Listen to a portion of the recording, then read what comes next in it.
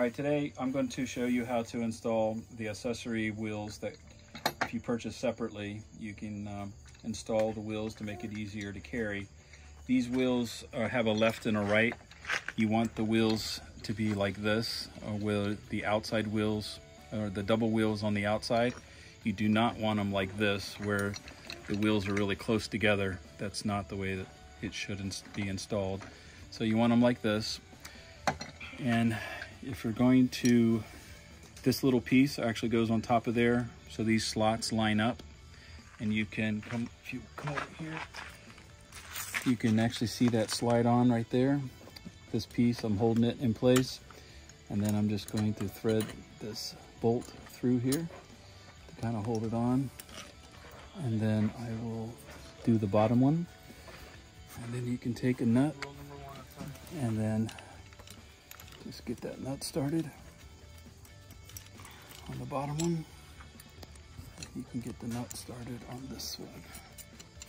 And then all you gotta do is tighten that down. We'll do the same thing over here. I'll put this little piece on top where the slots line up. And then I'll slide it up on there. Line up this bolt into that hole. This bolt into this hole. Grab the nut. Tighten it down. And then you're just going to need this little Allen wrench here.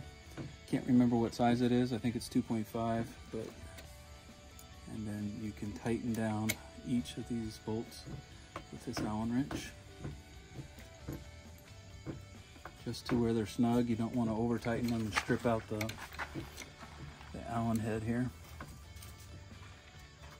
There you go. And I'll do the same thing on the other side. Okay, once I've tightened down the bolts and nuts on both sides, you can close the chair.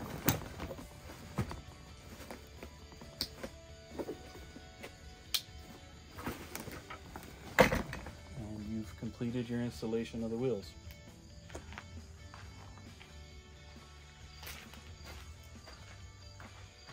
All right, all you need to do now is grab the handle at the top, lean the chair towards you, and then you just pull on it gently. The wheels will allow it to roll through gravel, grass, you name it, at a fraction of the weight. It's very light, and I think you'll be really impressed with these wheels.